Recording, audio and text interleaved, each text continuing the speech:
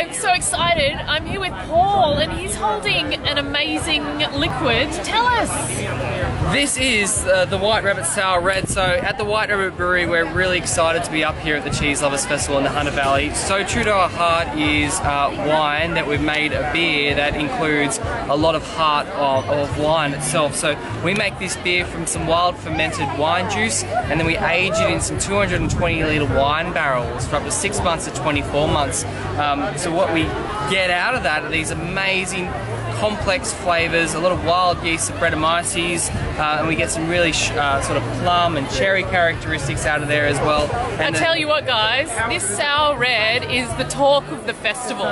So we're going to get into it now. All right, lead the way.